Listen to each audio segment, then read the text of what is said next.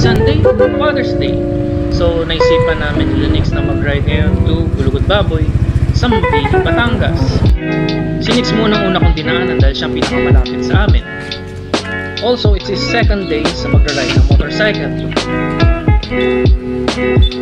Bali, magpabaya na tayo kung dumaan ng diversion. Though hindi ko alam ang kanilang mako. Alam ko lang yung bahay niyo dati sa may Bulbok. Sige. Di pagdating ng crossing nung sa may diversion at ano, di paunahin kita. Sunod namin tinungo ang bahay ni Mako. Pinauna ko si Nix dahil alam niya kung saan mismo ang bahay ni Mako. Sa tagal ko nung dumating sa lugar na ito, ngayon ko lang nakita ang kanyang bahay. Kasing misteryoso ng pagkatao niya. Ay. Ako naglasang nila din. Uy! Tapo mo na pala. At binaybay namin ngayon ang kahabang papuntang Bawan para tagpuin ang bago naming kasama na si Jigs. Hindi na nagtata, lagi mo traffic dito.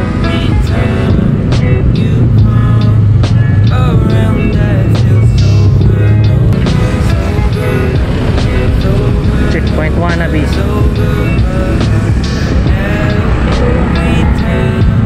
Ingat ha, may papasok. Laki yan. Natapon niya silo sa upang. Iinit pa nung nandun tayo sa labang. At sa munisipyo ng Bawan namin, inantay si Jigs.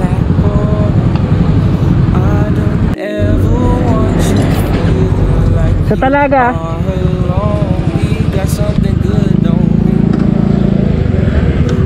Ano na si Mako? Uy, Mako hintay. Hindi pa gumagalaw mga ito. Si Nix nagre-ready pa ng camera niya. Nagre-record. Ha? Nagre-record? Oo. Teka. Sige. Umabante na naman si Nix. Ano kaya yung GoPro ni Chicks?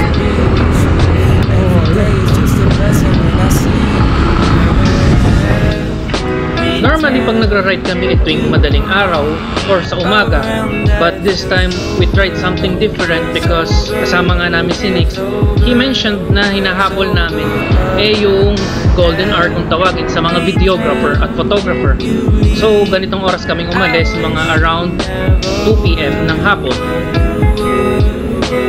Ayos din palang bumahe na ganitong oras, mabandang alas 2 ng hapon.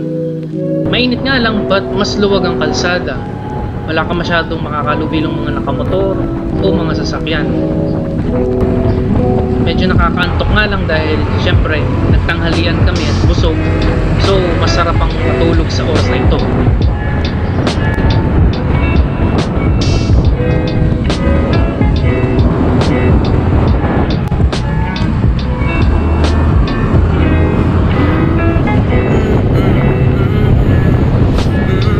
Lagi ka naririnig sa tito mo yung word na malimatok na yan. Kaya nga eh. Kasi nakikita na. Siya na nating pinit.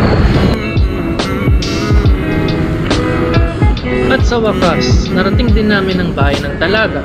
Pinauna namin si Nix dahil alam niya ang lugar na ito. At dito nagsisimula ang aming adventure.